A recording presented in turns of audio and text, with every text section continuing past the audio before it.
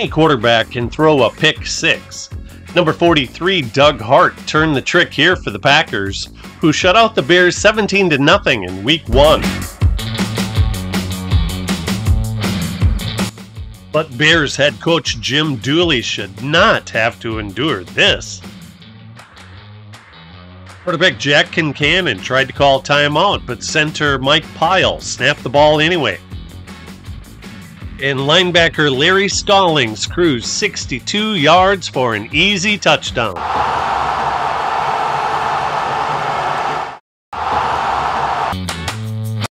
The Bears played their home games at Wrigley Field, with its ivy-covered outfield wall, from 1921 through 1970. In 1921, they won their first NFL championship and would win 7 more heading into the 1969 season. They had a 7-win, 7-loss record in 1968, which did not indicate the rude awakening that lie ahead for them in 1969. Although there was a little bit of good, so let's start with that.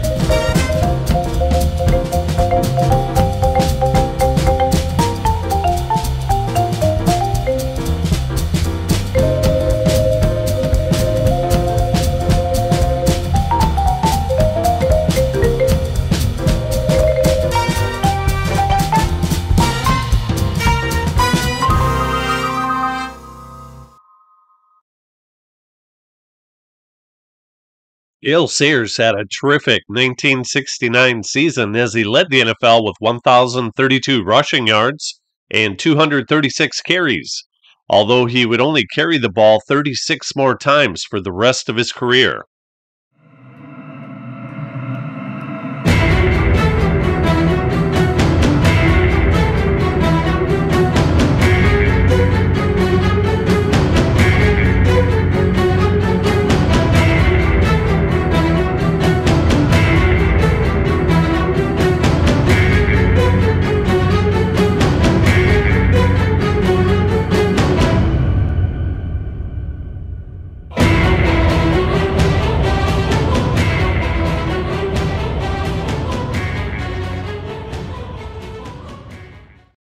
After the dust settled, Sayers finished with 14 carries for 96 yards and this touchdown.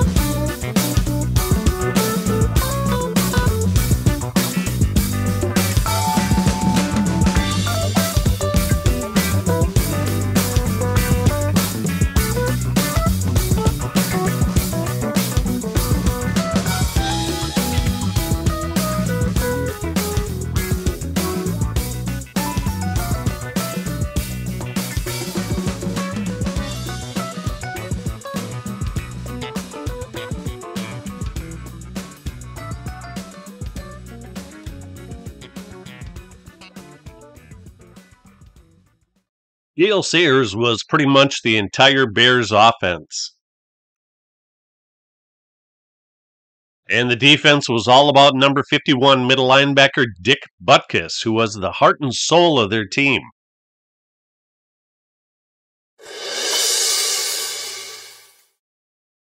Bears defense allowed only 86 yards of total offense to the Steelers.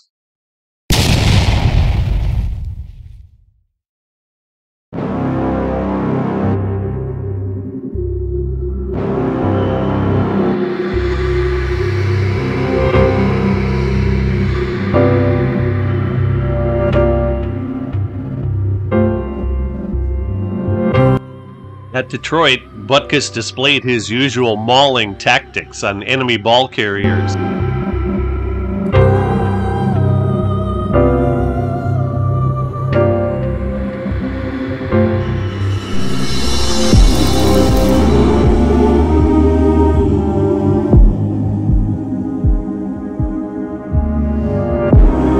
Bears held the Rams' high-powered passing game to only 110 yards. For the bad.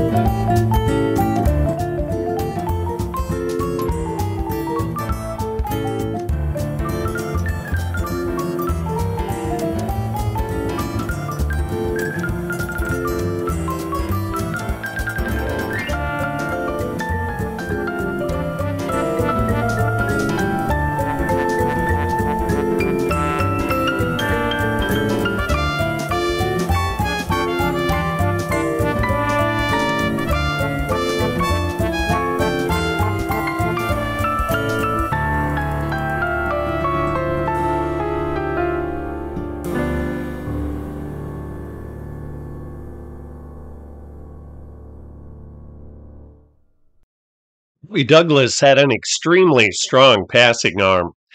Here it was accurate, but it wasn't consistently, as his career completion percentage over his 11-year career was a sorry 43%.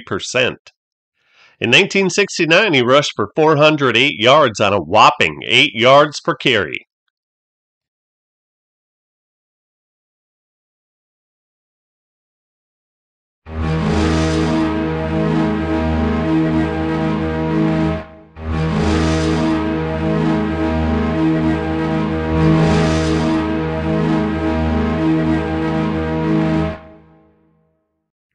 Most NFL pundits point to the Bears' woeful quarterback play as the reason for only winning one game in 1969. Quarterbacks were sacked 55 times, almost 4 per game, and they only had 3 games of passing for more than 124 yards. They had 8 games less than 100 yards and 5 games less than 50. They threw 11 touchdowns while throwing 21 interceptions, and not surprisingly, they were last in the NFL in points scored with only 15 per game. Let's see what else the original Bad News Bears were up to.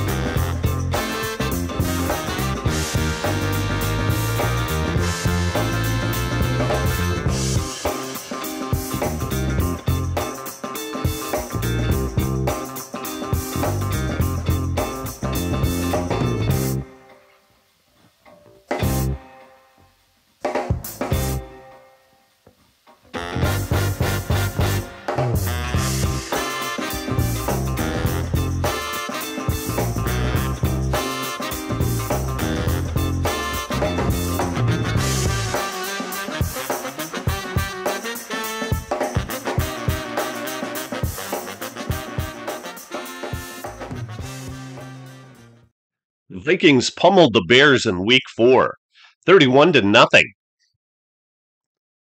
They only had 8 first downs in the game. Here, number 26, Clint Jones stiff-armed number 37, George Youngblood.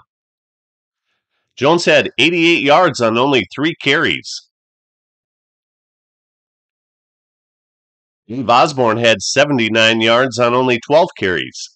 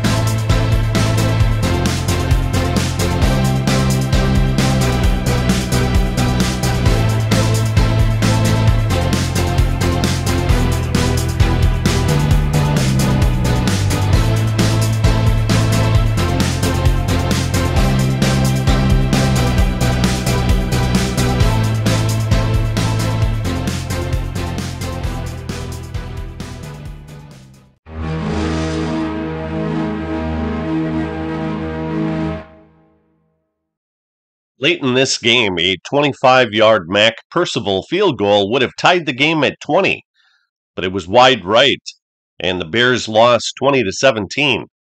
Percival only made 8 of 21 field goals and missed all of them from greater than 40 yards. In 1968, he had led the NFL with 25 made field goals.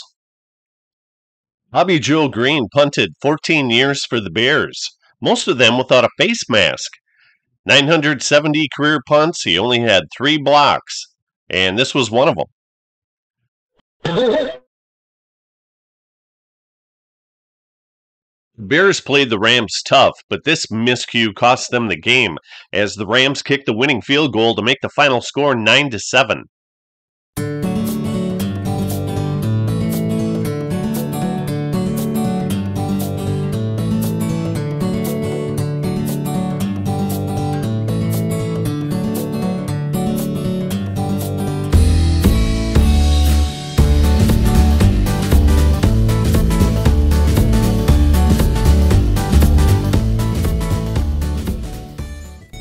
Number 24, Jimmy Thomas, torched the Bears with his 75-yard touchdown run and a 75-yard touchdown catch.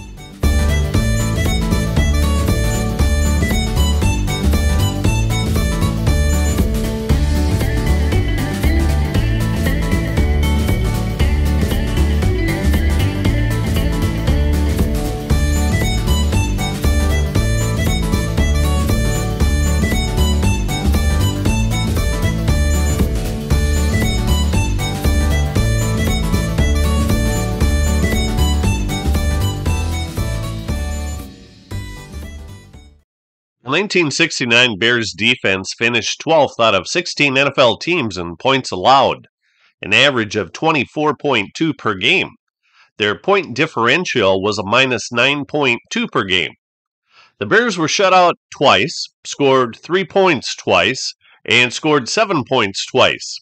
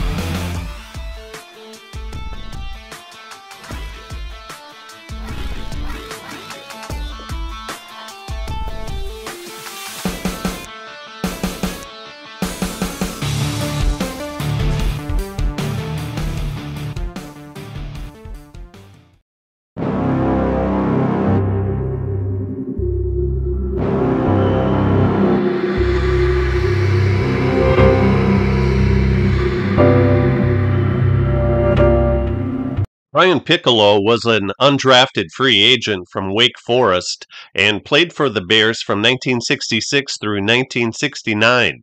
He removed himself from a game after scoring a fourth-quarter touchdown against Atlanta. He had difficulty breathing and was diagnosed with embryonal cell carcinoma. He died June 16, 1970, at only 26. A made-for-TV movie entitled Brian's Song debuted in 1971 that detailed his story.